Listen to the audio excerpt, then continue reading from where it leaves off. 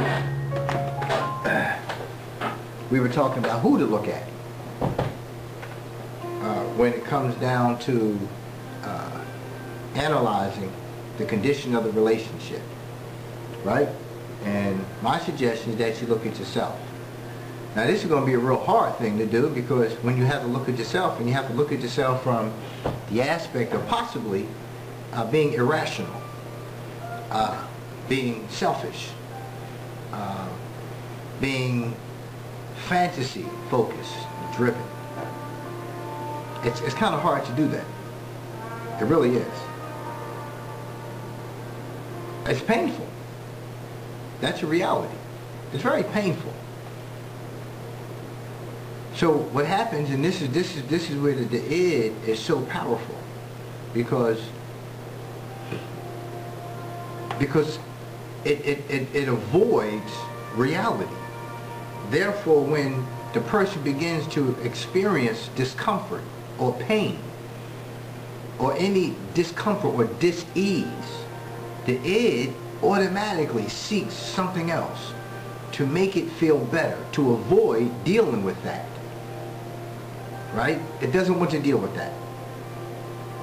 I hear you, but I'm not dealing with none of that. And it keeps on going, and it makes you feel like you're not even considered. It's not being sensitive to your needs. You know, the person is just seeming to just like dismiss everything that's being put on the table about the conduct that's being presented. It does it automatically. But I want you to look at yourself. I want you to make an attempt to look at yourself and ask yourself, are you in this category where you're allowing your id to run your life? And if the first response that you have is no, then that's your answer. Your id is running your life. Your id is running your life. Because it's primitive, it's instinctual, it's irrational, it's inconsiderate, it's selfish. And for me to put those kind of labels on myself and say that's what I am, is difficult. Now, you can say, well, in some certain circumstances, I may very well be that. Well, this may be the time where you may want to admit that in some instances you are. But if the instance that you are is brought to your attention, at the time, denial is the first thing that we do. Because the id rejects that. The id doesn't accept that. No, that's what you said. That's how you see it. I don't see it that way. And then they tell you in a very convincing manner. And you look at them like, are you crazy or something? And no, they're being very sincere in their defense of their conduct, because they really don't see it from that way. Because remember, the id is not attached to anything around it. It's only attached to itself. So when you sit and you have to write a list of things that you do, behaviors that you do, off-putting behaviors that have been pointed out to you, even things you don't agree with, put down those things that somebody has told you about your conduct. And then I want you to look, if you look at the person you're currently with, for instance, if you're currently in a relationship, I want you to write a list of all those things that that person says about you. Agree or disagree. But specifically, you want to put the things that you disagree with. Right? I want you to list all of those things. Then I want you to go to the relationship before that, if you had one. Now, if you had one, if you were in a relationship prior to your current one, I want you to make a list of all of those things that person said about your character. And I guess, and if you're not with them, it's really a good self-assessment, because you can pretty much make the determination as to whether that relationship ended legitimately or illegitimately. Could you have saved that relationship? Right? And I want you to do the same thing for any relationships that you've had. Okay? Any relationships. Even if it was dating and it was starting out and it never came to fruition. Right? It never came to fruition. Right? There was a reason why it didn't. And I want you to list those things. When you were dating, all those things that that person said. And I want you to write them all down. All those things that person said, especially the things that they said about your character that you are not in agreement with. Especially those things. Then I want you to take another step. I want you to go into your workplace. And I want you to do the same thing with your immediate supervisor and others who you work with. I want you to look at all those things that those people have said that are negative about your character, especially those things that you disagree with. And do the same thing with school, do the same thing with the block you live on, do the same thing with family. I want you to look at all those things. This is a real in-depth study of self. Because when you're in a relationship with someone and they point it out to you during the course of the relationship, you never hear it. You never internalize it. You never grasp the concept of how right they may be. You never will. The id doesn't do that. The id is primitive. The id is instinctual. The id is irrational. It will never happen. It will never happen. This is not something you can conceptualize intellectually. You can't. You can't possibly be able to grasp the concept of how the id is functioning. But you can learn about the id and what it does. What it does to you. Its role within you. You can't understand that. And when you see it play out in your life, no matter what, you still won't accept it. The id won't allow you to, not on its own. That's the role of the ego and the superego. But we haven't gotten there yet. So you have to look at this and look at all these lists and you start seeing patterns. This is how you start learning about self. You start seeing patterns. You start seeing patterns. She said this, she said that, he said this, he said that. In the workplace, he said this, she said that. Yeah. In school, yep. He said this, he said that. And you got your own little map here. And we call it a horse concept. And the horse concept is this. If at least 3 people say it's a horse, it's a good chance you want to start looking at some saddles. Right? So this is your own horse concept. Right? If you truly want to grow, if you truly want to further develop other areas of self, because there's so much unconscious self, right, that we'll never come to understand. We'll never come to understand why we do some of the things we do. Never. We don't spend our lives seeking conscious awareness. We just don't. We spend our lives looking outside of ourselves for the development of self. Geographic changes, cars, clothing, intellectualizing our Afrocentrism, our Native American culture connection, our European connection, or distancing ourselves from certain things. Everything outside of us. We'll read our Quran, we'll read our Bible, we'll read our Torah, everything outside of us. And even in reading those things, still not understanding what it means to be in alignment with the Creator. And you can't get in alignment with something that's innate externally. You can't.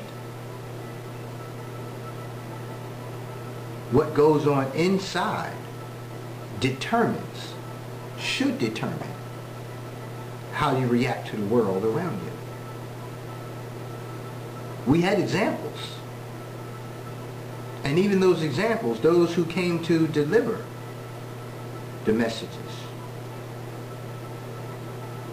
had more of an alignment because of their being. And their being is, as the Creator said, is as such. Didn't stop them from being human beings. They still had the same within them, the id, the ego, and the superego. And those things still played out. But the ego and the superego are where that it begins to be managed. But we haven't gotten there yet. We're still on the id. So you have to see where even you are capable of doing the exact same things you're pointing your finger at your partner about. You're sitting there telling your wife, she this, she that, she this, she that, you this and you that, and you don't see this. No, they can't. And vice versa. The wife tells us, the husband is the same thing. You don't understand, you this and you that, and I try to tell you this and you don't, never listen to me. We say these things to one another all the time. And we don't understand the significance of the id. And that's why the id is dominating our world today.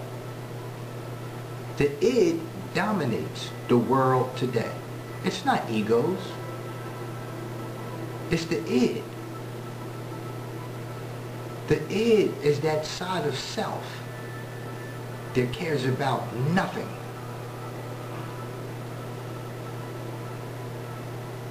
And we want to blame it.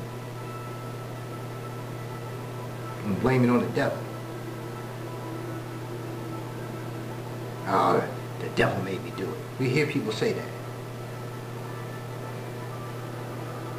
Right? That the alignment of self with God is your responsibility. When you look at yourself as you have been created,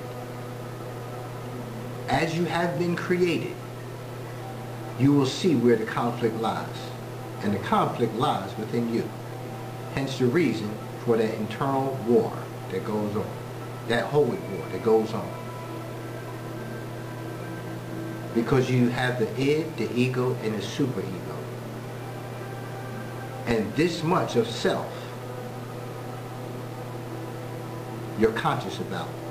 But then you have all this much of self that you're unconscious about, and this is what's running your life, and you don't know why. And the id is below the surface. It's about this much, about that much of the id above the surface, but the id is below the surface, right, in the pre-consciousness, and then there's the unconsciousness. But there's very little conscious of the id. It's the ego and the superego that helps manage that conscious aspect of the id. But we ain't got there yet. We're still talking about the id. So, when we look at having no comprehension of objective reality, that means that everything that comes from me will always be subjective. That means whatever I come up with is what it is. I see it's blue, but you're saying it's cerulean blue. I'm saying it's royal blue. Now I can have both the colors sitting right in front of me based on Crayola. Crayola says cerulean blue looks like this. Crayola says royal blue looks like that. But I don't have to see it from that way. And the id doesn't. What the id sees is, how is that going to benefit me? That's all I want to know. What does that do? I don't care what blue it is. What's the benefit for me? So now you done took me to the paint store because we're going to paint the house. And you want me to help you pick out a color. I'm id driven. I'm id driven. Right? Id driven. I don't care nothing about it. I don't care. So how much of participation am I going to be? Right? Now, if us going to look at paint in the paint store, one, over me getting to the barbershop, we really got a problem. Because I don't want to be here. So not only do I not care about the color of the paint, I only care, right, about when I'm going to the barbershop and how crowded it's going to be when I get there. Because I'm usually at 8 o'clock in the morning. Now I'm here with you picking out some paint, and I probably won't get there till about 11 o'clock. Oh, and then all the homies gonna be gone. See, Mike and them, they usually get there about the same time. So now I'm gonna get there where I don't know none of these Negroes up in here. I don't want to be up in there with them, right? I want, you know, my man, that's our connect. That's my hookup. You know, every other Saturday we get together and that's the crew. That's what we do. So is the significance the haircut or the significance the crew? Well, it's both. Because when you're dealing with the id wants everything its way. It doesn't matter. And even if I get there at 11 o'clock and I meet some other brothers and we have good dialogue, it didn't matter. Because you took me out of my flow. You took me away from what I want to do. Now I got to go do what you want to do. So I don't care. And my being with you is not going to make it any better. Then you're going to be made to feel like I should have left you home, Negro.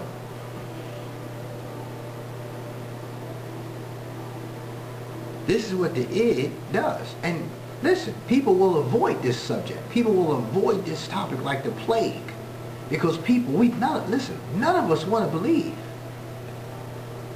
that we have this part of self that is destructive.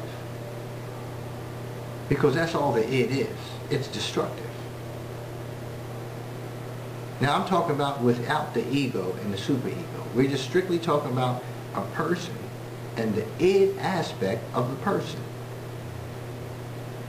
Period. The id aspect of the person. Right? You're having sex. The only thing you can think of is, you know, you want to come. I got to come. Come on, I need to come. The tension. Remember I told you when the id is not being satisfied, right? It's tension. And it's tension until it's satisfied. So if I'm horny that morning and I want to have sex, right? The only thing on my mind is what? Having sex. I need to come. That's what I need to do. So that's that aspect of the id now, that sexual need has to be satisfied. Right? And then you get in there and bang away with reckless abandon because you want to get your thing off. Not thinking about her. We both need to get ours. Just because you want some don't mean that you gotta just be the only one to come away from that, you know, worn, drained, whooped. But the id doesn't say that. The id says, I'm getting mine. And the only focus is on getting mine. You don't care that she's crying, hold up, wait a minute, stop, that hurts, none of that. Everything is just and then after you're done and the id is satisfied, okay, and she looking at you like, oh, you know, me? Nah, I'm cool. What took you so long? You gotta hurry up, babe. Come on, you too slow. So insensitive. Everything is insensitive. But my needs are met. That's what the id does. Yo, babe, what's up with breakfast? When you gonna cook? 9 to 10. You see the facial expression change. You 10. Wow, what's up? When you gonna cook? No, it's like 9 o'clock. What's up with that? Never mind that she gets up every morning early, just like you do. And why can't she just lay in bed and get some extra sleep too? You don't know how to cook, dude? It goes back to that list of ideal wife and what it is that you want out of a wife, because your expectation is that she cooks.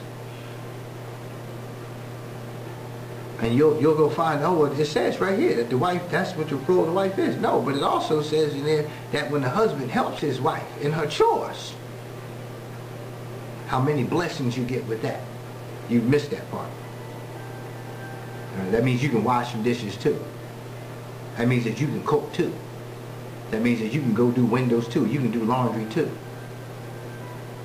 But that's when we start talking about the ego and the superego, and we ain't got there yet.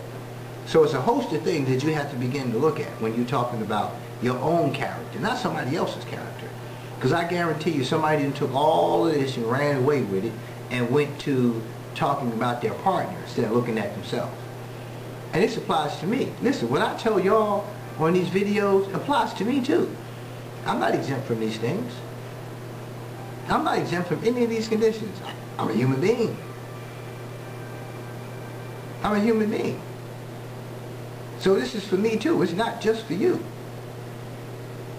And when I say it, it reinforces it within me, the need to continue down that path of learning about self, of self-improvement, right?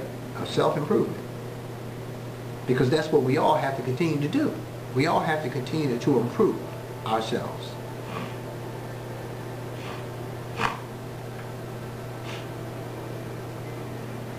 So that's important, right? You have to begin to look at things from the lens of others. You have to learn how to be objective and not subjective, right? But that only comes through the development and proper management of the ego and superego, and yeah, we haven't gotten there yet. So I don't want to get there today. It's not my intent to get there today. Because if I get there today, then that means that the id, right, will have won. And why do I say that? Well, you've been hearing about the id throughout this whole show. That's all you've been hearing about. The id, the id, the id, the id, the id. And what the id has been telling you probably for the last 45 minutes, if not more, the past hour and 45 minutes, is okay. So when is he going to get to the super ego and the ego? Because, I mean, enough about the id. That's what your id is telling you. Your id is telling you that. Your id is saying, well, listen, I need to hear the whole thing. Just give me the whole thing. Because the id wants what it wants, and it wants it now. If the show is about the id, the ego, or the super ego, then why are you... No, go back now. The title of the show is what? Snap, Crackle, and then Flopped. Right? So it's 3 parts. As the id, the ego, and the super ego are 3 parts. 1 person, 3 parts. 3 parts. So if you don't think you have multiple personalities, take another look, because you do.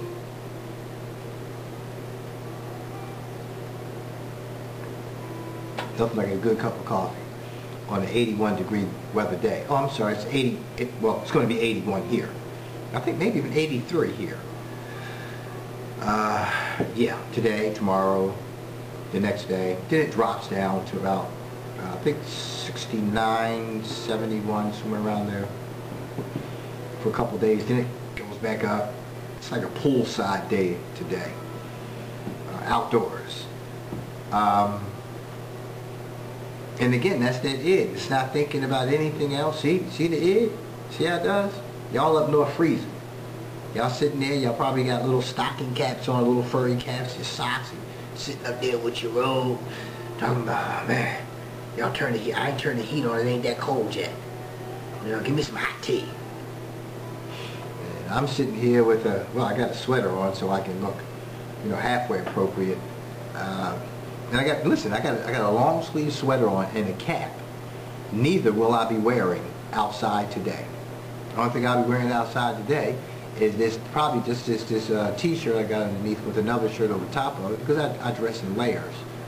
And my intent is to go to the gym today. Yep, pump and run time today. Got to get back on that flow. Been off that flow now. Been out of the gym now for about 2 months. About 2 months. Been out of the gym. Feeling a little fluffy these days. I got to get that thing tightened back up, and you know, I smoke cigars, and you know, I need to get my cardio back together, because you know, when you smoke, you know, you really need to stay on top of your cardio even more so, and exercise even more so, because of the harmful effects of smoking. Yes, I know there are harmful effects. I'm not rationalizing or justifying, and my id told me not to. My id to say, hey, none of y'all business. I like to smoke. So, but I'm not going to say that to you. And that's where the management of the id comes into play when we start talking about the ego and the superego. But we're not there yet. So, yeah. So the exercise piece is really important. And sometimes the id can get in the way of of successfully achieving a desired fitness goal, because the id just seeks to get things immediately. So the id said, listen, just take all these supplements. You can get to supplement this HGB, this 92 KO, and all this stuff. And listen, you can probably outdo Arnold and look just as massive with about 60 days. Oh, then something comes on the market that's give you results in 30 days. What? Let me get my hands on that. Oh, you're like a straight dope fiend. What? Get me that. You don't see the addictive side of you and the unrealistic perception that you have just embraced because somebody put an ad on the paper and said, listen, 30 days, you can look like this. You'd be like, I can look like this in 30 days? Yo, I'm already halfway there. I put a couple of them things in me and I'll be like, yo, I'll be on the beach, flexing for the girlies, and my wife gonna be like jealous, but see how the id just pushed everything aside that is meaningful to you. Yeah, that's what the id does. It creates this fantasy. It creates an entire fantasy of everything. Now, I was just talking about getting my pump and run on, getting myself back into the gym, trying to feel healthy again, getting a little buff back up again, because when you stop lifting, right, everything just kind of just softens up, and you don't see the definition, and the muscle just starts going whoop, and as soon as you get back in there and start pumping, stuff starts standing up, and you're like, yo, what's up, man? You start walking differently. But the id, has a way of defeating all of that, because the id ain't never satisfied. Or you need to stop eating that stuff. Yeah, don't tell her, don't cook that stuff no more. Don't buy that stuff. Yeah, we got to get this now. We got to make this happen. I got to be cut. I got to be rippled. And you just, nothing else matters. And even, you don't change anything. So like, for instance, if you decide, and this is what the id does, if you decide that you want to, maybe start investing into some other things in your craft that you do, right? But then now all of a sudden you get on this exercise mission, right? And this whole exercise mission, right? Because your id is telling you to get immediate results, to get this, you start spending more money than you need to spend on supplements. And every time something come up new, you want, oh, I got to get that nitro what? And I can get what? So you're trying to get all of these things, and your whole life is just based on fantasy. It's just based on fantasy. You start buying all these products.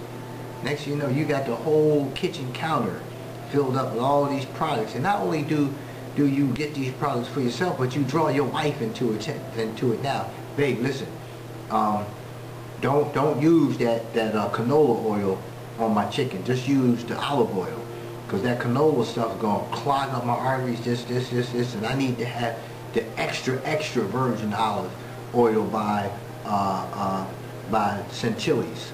Because Santilli's got real, they straight, right, from Italy.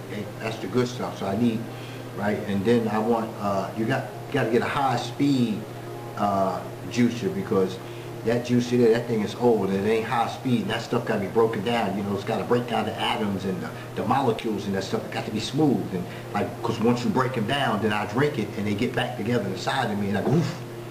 But I mean, that's the it does. It's fantasy. There's nothing real about that. Now we're a little literal in my defining of it. But what I'm saying to you is, this is what we do as human beings within ourselves all the time about everything. The article clearly told you that it stays in this condition throughout your life. it doesn't change. The id will always be that. It will always be just like that. It will always be immature, irresponsible, inconsiderate, juvenilistic. It will always be that. Always. The id will never change. It will never change.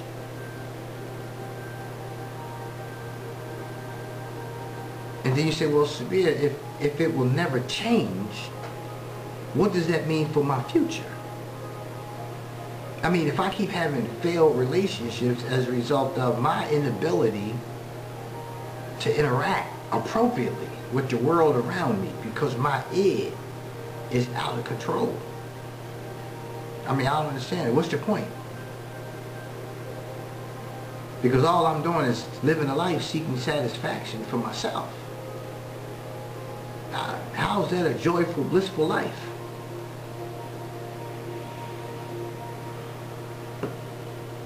I can answer that. But if I answer that now, then I'll be going into the dialogue about the ego and the superego. And we ain't there yet. So before even trying to go there, just begin to take a look at how your id, how it is running your life.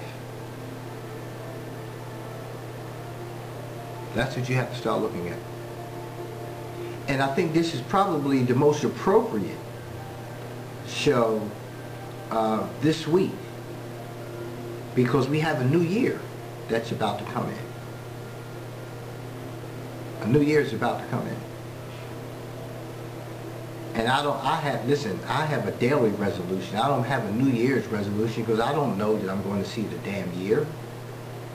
I have a daily resolution that if God wakes me up the next day, that I'm going to try to be better this day than I was on the other days. That I'm going to make every effort to help another person. And when I mean another person, I mean a person other than myself, because if I'm blessed to wake up the next day, I might be helping the same person, but someone other than myself. I wake up every day always striving to improve. Always striving to achieve something positive. I can be doing anything else. You know, on a Monday morning. I'm off today. I'm off on Sunday mornings, where this show typically airs every Sunday from 9 a.m. to 11 a.m. Spot can be seen live on Facebook. And within about 24 to 48 hours, it can also be seen, the same show, on my Daddy's Right Here YouTube educational station. The same video. It's edited. It got a whole opening and closing to it, and it's edited through my video editing software, right? Whole different picture, right? Because these videos on Facebook are there, but the ones on YouTube are also there, and they have a better picture clarity because my camera is a Canon Sure Shot, and then I have video editing software that I purchased also, which allows me to put the whole thing together, right? So all these things will be there forever. So when I'm gone, I was just talking to my wife the other day. I said, so if I did this for the next 20 years, babe, what was the number we came up with? Can you put that up for me? So I said, if I did a show like I'm doing now, on Sundays I do Spot from 9 to 11. On Tuesdays, I do the Wise View from 6:30 to 8. So I said, so if I did a recording, like I'm doing right now, twice a week, for 20 years, how many episodes would that be? And I think the number was somewhere around 2,000 and something, 4,000 and something videos that would be left behind. I'm not math-minded, so, but I said, that's what I'm leaving, and that will be there forever.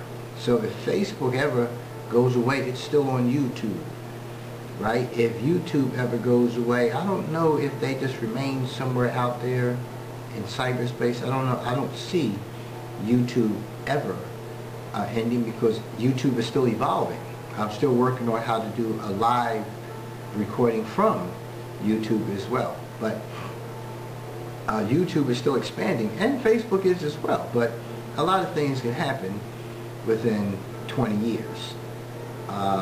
Especially when you talk about new presidential administrations coming in, and the changes that begin to be made throughout the world in terms of technology. But just think, one day you might just be able to put your eyeglasses on. I think you can do that now too, and just watch an episode of Spot or The Wise View while you're sitting on the bus, and never, you know, and never raise a hand. You just, you know, blow in the air, and it comes on, and blow down, and it goes off. I don't know. It's all kind of technology and stuff that they're making. But the point that I'm making to you is that when you look at yourself, you have to begin to look at yourself from the perspective of just the id. You have no morality. You have no balance. You are just primitive. You are just instinctual in all your daily doings. You are inconsiderate. You are just impulsive. You are just disregarding of everything and everyone around you. I want you to take it in the rawest of forms. I want you to look at you in the rawest of forms. And I guarantee you, when you write that list, you're not going to write everything down. Because if you disagree with the thing a person said about you, why would you put it down? You don't want to see the patterns. That's why you wouldn't put it down. The id is going to tell you, you ain't going to write that. For what? Matter of fact, why are you writing any of this? Who is Sabir to be telling you what to do? You should be telling Sabir. You should be giving him the suggestions on how he can get his life right. I'm telling you. And that's not the brain. That's not the mind. That's the conscious. The conscious of an unconscious condition. That's what you have to look at. So because you say something, and because your eyes are wide open, your eyes can also be wide shut. They can be wide shut. And that's actually, when you look at yourself from the concept of the id, you are looking at life with your eyes wide shut. Because you don't see anything else but you. Everything you see that you're focusing on, you're focusing on simply because you are like a predator. You are looking for those things around you that service you, not anybody else. Just you. And what a world, right? What a world to live in. And if you take that person and you go back to the episode that I did on single life versus married life, you'll go back and you'll see, excuse me, how the single-minded person has such a difficult time in making an adjustment to be in a marriage, to be in a relationship, to live with someone else. To live with someone else. The transition is so difficult. And that's part of the reason why the transition is so difficult. Because for me to move out of this condition where everything was about me, there is a level of comfort for that. And we have to understand that. It's a very comfortable place to be. It's a very safe place to be, being single. Or being in a relationship with someone but not living with them. It's a very safe place to be. It's safe there because whether you're coming over here to visit, whether I'm going over there to visit, one way or another, it's going back to my safety zone. It's going back to my comfort, my place of comfort, my place of solitude. Because if I get tired of you, I can just tell you, listen, I'm going to see you tomorrow. I'm going to tell you I'm going to go to bed, because if I tell you, well, listen, I'm just going to chill the rest of the afternoon and fall back, it's like, okay, so why can't I chill with you? Right? Because that's not, I need to, that's what I need for me. And that is a very insensitively taken perspective, as right as it may be. As right as that person may be. Because if I have to go to work tomorrow, do I really have to spend every waking moment with you? Do you really have to stay here till 11 o'clock when I go to bed? Or can you go ahead and just leave at 7 and give me those couple of hours myself to prepare for the day? Because there is a preparation for the next day. But everybody can't accept that. Because the id, again, being prevalent, wants what it wants it now, and it wants all the time that it can get, because every moment with you is satisfying the id. You can be sitting and be doing absolutely nothing but watching TV, a boring movie, Lifetime, something. And just, but the id is satisfied with that. We don't have to talk. We don't have to do anything. The id is okay with that. The id is just comfortable with being present, because that's what it wants right now. That makes it feel comfortable. And then when we see people who are together, who struggle with that, because the other person is not active in those moments together, that you're here and I'm there, or we're both together but we're still not there together, you know, that becomes difficult. And it is very difficult. And when you try to bring those kind of things up to one another, it's automatically going to be a conflict, because the id says, oh, what the, yo, I'm here, right? What's the issue? That's what you wanted, right? You wanted me to be here, so I'm here. Oh, so does being here means I have to be over there and I have to be doing this?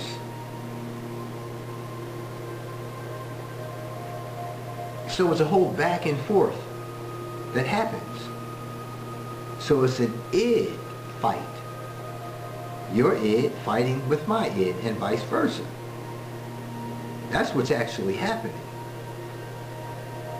And again, we're talking today about the id. We haven't gotten to the ego and the superego, because there's so much that I wanted to cover on you understanding the id and forcing your id to be patient. Now, in me forcing your id to be patient, right, one or two things happen. Either you tuned out of the show, even with the show still being on, you just tuned out because you were waiting for the ego and the superego conversation. You're probably frustrated, not you, your id, frustrated because, like, what was the need to drag this out? The show going to end in 5 minutes and we still ain't got to the ego, superego. I don't know if I can tune in next Sunday, because the show is held on Sundays typically. This is a special episode. I don't know if I can tune in next Sunday. I got things to do. So what you usually do on Sunday is just lay in and chill anyway. But because it didn't happen your way, now I can't tune in next week, so now I got to go find your show and who you think. This is what the id does, folks. I'm just trying to tell you. I'm trying to tell you what the id does without the ego and the superego that we haven't talked about yet, because we just ain't got there yet. So it's been more of an experiential show, which I try to do a lot of things experientially, because I want you to hear what's being said, but I also want you to experience it at the same time. So you just ask yourself, how many times did you laugh at yourself were some of the things that I said about behavior. You know, like when you tell somebody to come pick you up, they come and pick you up, they're outside blowing the horn, but you waited till they came and blew the horn even though they sent you the text message and said, I'm outside. The head said, well, you got a ride. They need to hold up a minute. They love you. You're special to them. They know who you are. They'll just wait for you. And you'll take your time ending the conversation. You'll take your time wrapping those things up. Things that you should have wrapped up an hour ago because you knew eventually you were leaving. Right? But you take your time doing all those things. Now they're sitting out in the car waiting for you. Right? They're doing things to keep themselves occupied, playing with their phone, talking to whoever may be in the car with them. They're doing all those things. But all the while, the id is waiting for you. Because after all, I did get dressed, threw something on when I was sitting home in my pajamas, where it was warm, where it was comfortable. And now I got to go bundle up. I got to go jump into this cold car. I got to do this for you. So you must gonna be doing me real good tonight. Like fixing me a real good dinner. You cooking tonight. But that's what happens, people, all the time. And then when you finally get out there, she said something to you about how long you took, and you want to get the Grizzlies about it now, instead of saying, I'm sorry, I should have been prepared. You go into a whole bunch of other theatrical stuff, and now you've offended that person even more. You had them waiting, and now you want to grind me up because I'm saying something to you about having me out here for 20 minutes waiting on you. But if I say to you, call me when you are ready, and you're sitting there and you put your coat on, and I get there a few minutes later, now you're complaining because I'm hot. I sat in there in the coat all the time and it was hot sitting in there, and now I'm sweating and I probably get a cold. And it never ends, folks. It just never ends. And that's what's destroying our relationships. They're unmanaged by the ego and superego because of things we are failing to do to bring about an increased awareness of the unconsciousness that presents itself in its life, because we keep consciously doing things and don't realize that unconsciously we're doing things as well. And when somebody says something about what it is we're doing, you know, and we're telling them that they're not conscious of what it is they're doing, that's why we're telling them. We don't have to tell them that they're not conscious. Just me telling you what you just did affected me negatively. Consciously you defend yourself because you said that's not what you did, but you're not realizing unconsciously you're doing these things for a particular reason. And it has more to do with the id satisfying itself and not taking responsibility, because the id is totally irresponsible.